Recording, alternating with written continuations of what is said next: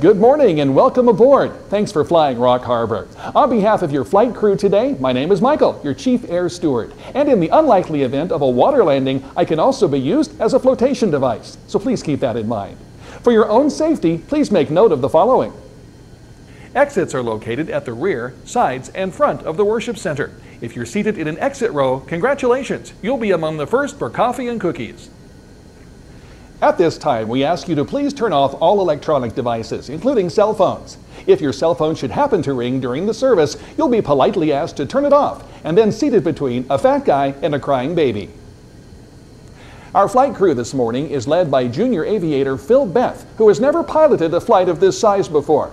Please be patient with him. If things get a little bit bumpy and you begin to feel nauseous, unfortunately, San Luis Obispo County will no longer allow us to provide air sick bags on these flights. So hopefully you brought your cloth reusable air sick bag. If not, just borrow one from your neighbor. As you boarded this morning, you received an in-flight magazine filled with ideas for things to do when we arrive at our destination. Like next Sunday. If you're the parent of a junior high or high school student, please come to third service and plan to stay afterward for a brief meeting with Phil for a look at what's happening in our youth ministry in the new year.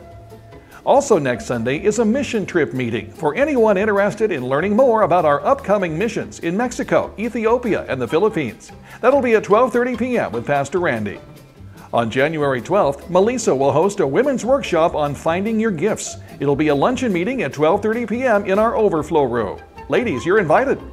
Starting in 2014, our men's ministry will be launching a year-long study in the Maxwell Leadership Bible. The Bibles are available for purchase in the lobby, so men, get yours and spend 2014 digging deeper into the Word.